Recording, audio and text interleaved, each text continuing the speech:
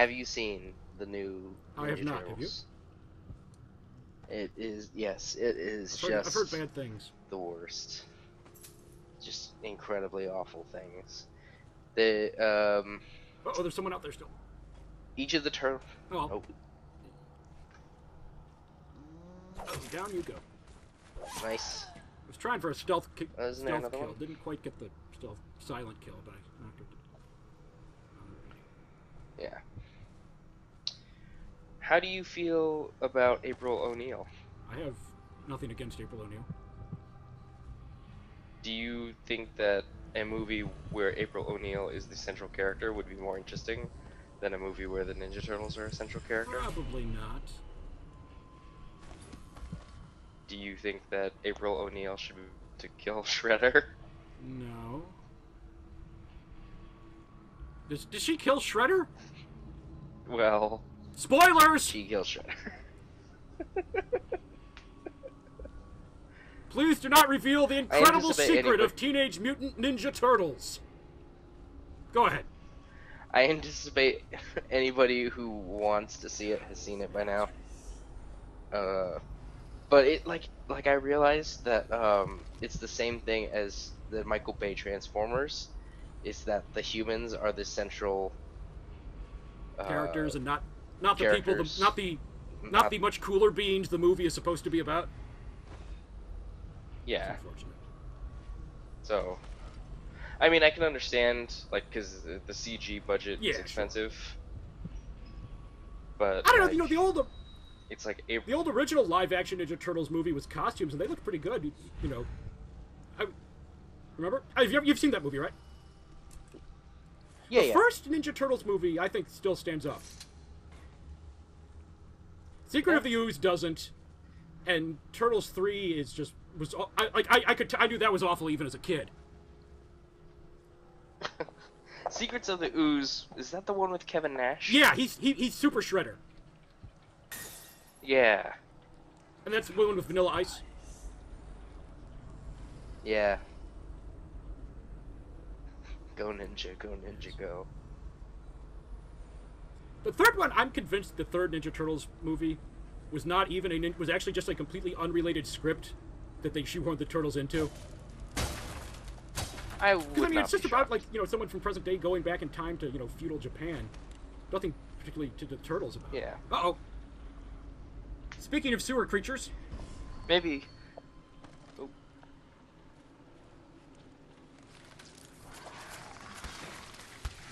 Oh, they vomited right through that fence. Ooh, but that grenade got him. The grenades are really handy in this, and they're easy and fun to use. I played some games where the grenades are just kind of, I can never hit anything with them, but this one, they're great. Hmm.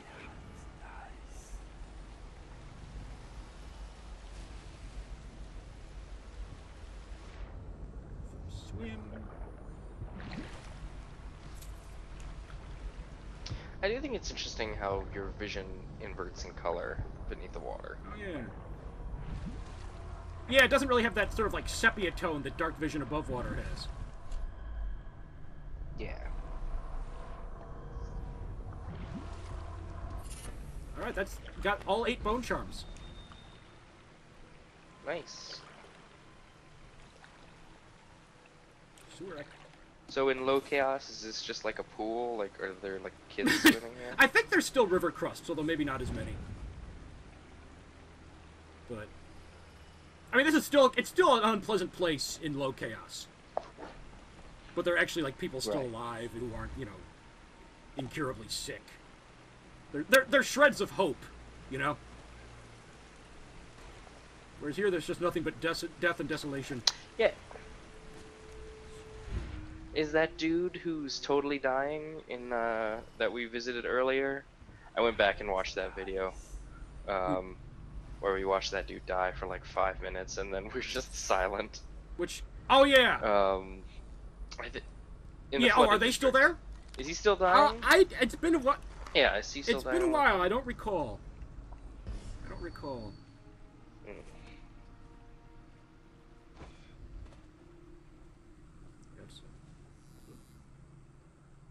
far now. Sewer exit. Door to the Hound's Pit pub. Victory! Oh, nice. The flooded district. Down the back door. 68 hostiles killed, 4 civilians killed. 15 dead or unconscious bodies found. Chaos high. Recovered weapons and gear. Helped Slackjaw defeat Granny. All 5 runes. All 8 bone charms. All 3 Sokolov paintings. The Outsider Shrine. 4,306 out of 5,635 coins. There's a lot to find in this area. So now it's on back to the Hound's Pit pub, where, as you may recall, things ended a bit acrimoniously in our relations with the Loyalist conspiracy. Has some strong words for that bartender. Actually, we know who poisoned us. It was Samuel. Well, it was Samuel under coercion by the others. Remember, he saved our lives. Our life. Right. Well, I mean, we know who poured the poison in. But it was, I mean, we saw it was the Admiral, Pendleton, the Admiral, and, Martin. They were all in on it, as we saw. Right. Samuel, in High Chaos, Samuel is pretty disgusted with you, but he still had some residual loyalty to you that he refuses to actually murder you. He says he uses, like, half the amount of poison he was supposed to. He underdosed you. And then on Low Chaos, he saves you. Well, he still slips you the poison, but then that's because he wants to save you to help, because he actually cares about you. Oh, look who's here. Right. Thank the stars. Oh, hey. We all You're thought just you'd been killed. hanging out. Except for Samuel. He seemed sure you'd survived. I saw him on the river shortly before the killing began. He was smart enough not to come ashore. That's a cool hat. I bet he's still out there. Looking for you is my guess. Yeah, it looks like a Newsies cap. Havelock called us into the yard, but I wasn't feeling well. I just watched from the attic.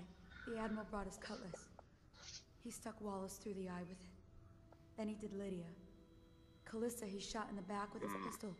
Murdered them all. Emily saw it all. Havelock kept yelling something about the things he'd done and how no one could ever know.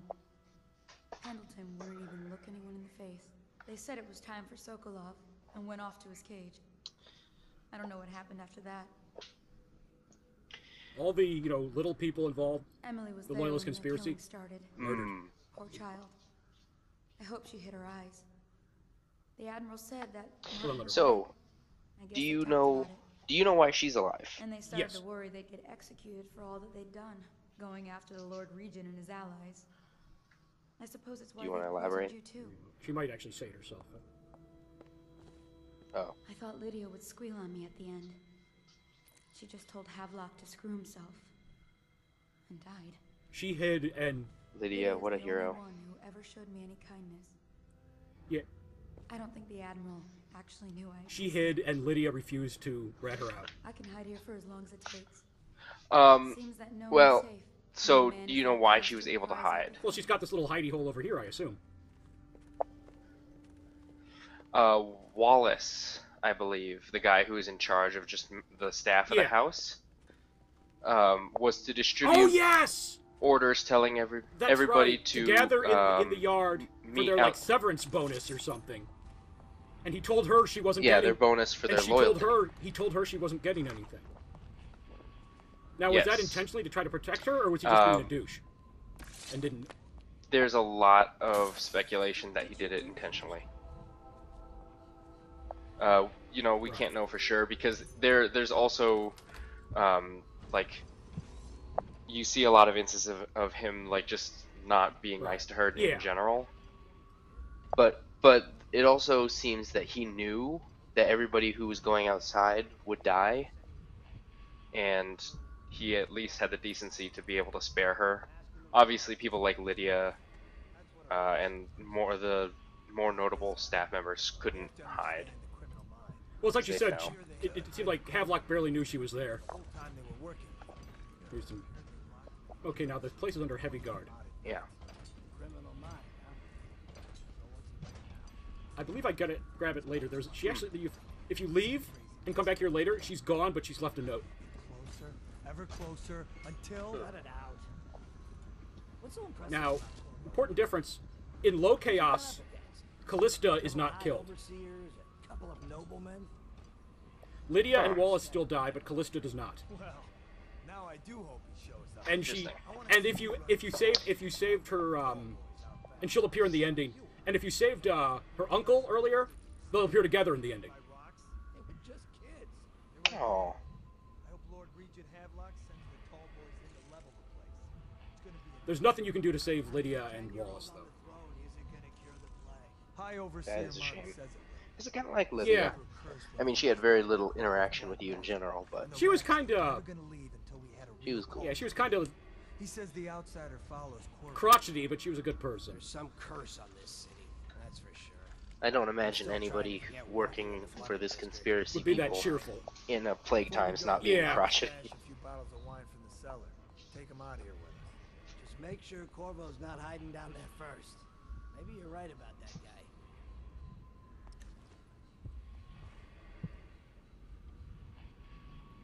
There's a couple ways you can do this next phase. Getting, because it's tricky to get. You can't just. Needless to say, you can't just stroll across that street. Right, obviously.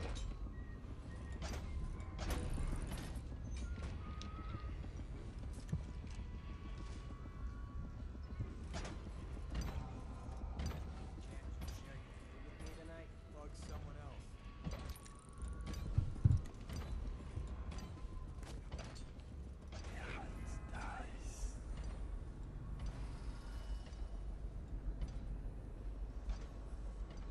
And it's kind of, this like ledge, the little walls there.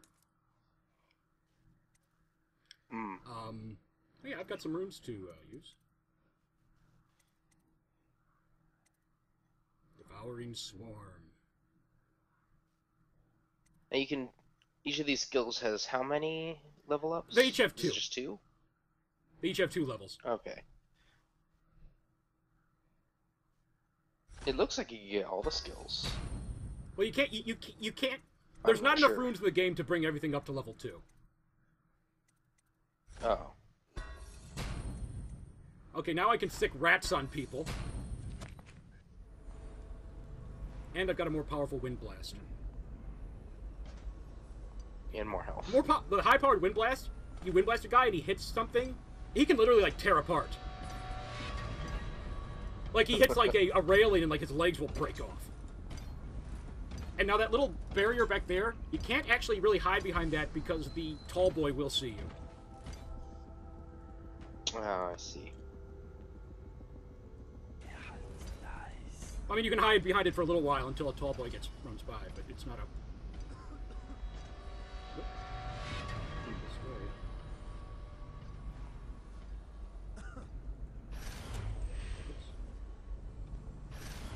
Yeah!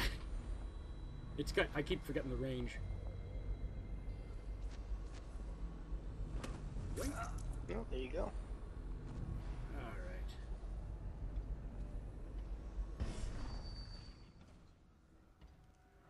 Don't... Is this your house? Don't mind me! Your housewarming gift for her. I'm sure she'd have preferred a plant or something.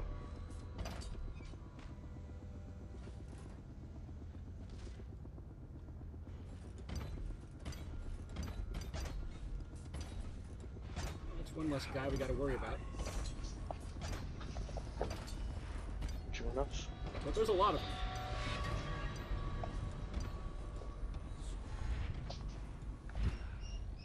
Now that's one way. Potentially getting across. And for cross, make the mad dash.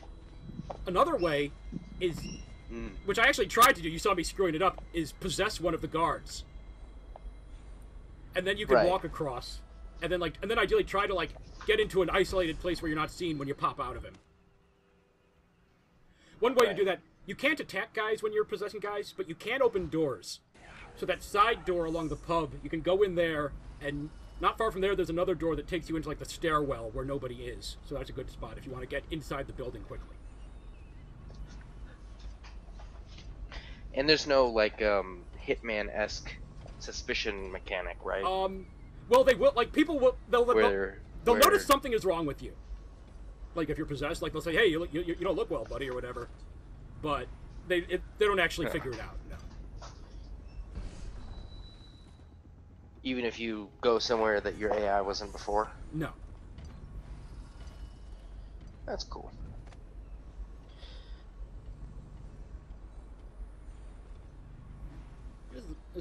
It's interesting. This is an interesting stage just because it's a place we've been many times before, but never as a it was never a place of danger before. So it's a bit disconcerting.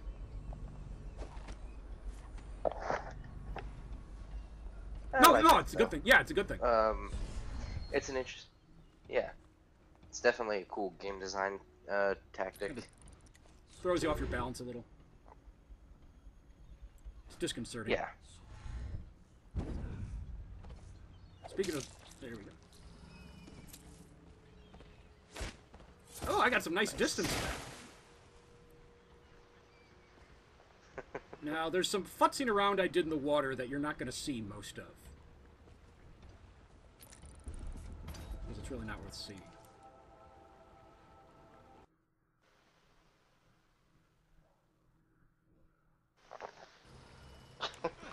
Okay. Now back to our program.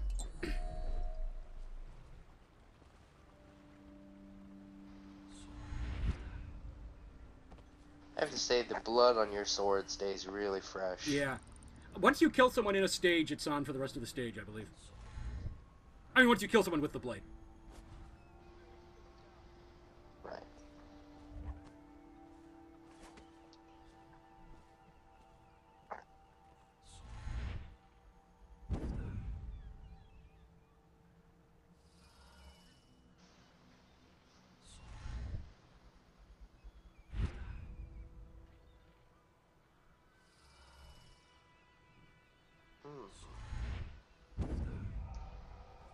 Emily's tower key needed.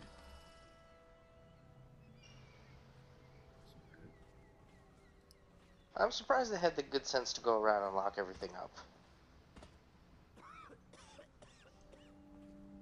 I guess surprised is not the word. I'm impressed. Place is under heavy guard. They probably didn't want to take any risks. Yeah. To the roof? Ah, back to my room. Oh, there you go. Back, I'll earn another promotion.